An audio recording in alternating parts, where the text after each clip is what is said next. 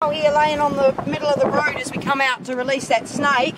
I normally just give them a quick check over this time of the year. You can see she's obviously a gravid female, judging by the big guts on her.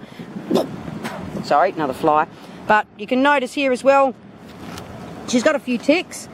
So sometimes this time of the year, it's actually really nice to de-tick them, because if they do get sick, the ticks can just add to obviously increasing their immune system deficiency. So I like to go in there, pull out these ticks,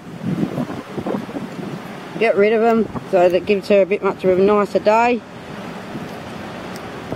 Also any dead skin, because if there's ticks in there, it actually stops her from shedding. So you can see there's a fair bit of shed build up in there. So she's had those little buggers getting at her, and she hasn't been able to shed her skin properly, so just be careful, because this is her ear. Alright, got those ones out, nothing there, nothing under the arm. These guys here do have a nice bite on them. There's another one there. Keep eating flies. So she's got a few on her, but we'll get them off her.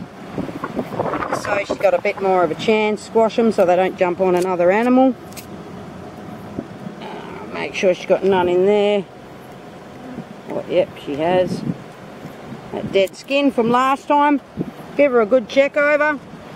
Yep, another one right there behind the head. Don't bite me. Oh, I know you're grumpy, but hey, we're trying to help you. Another one there. See how they sit under the scales? It's a daisy. Sorry, mate, I'm trying to get this tick right there. Pull it in a... Oh, there's another one underneath it. That's what's making it so difficult. She's got a few. One more under there. Got it. Okay. Alright, buddy. It's alright. You can be on your way. See you later.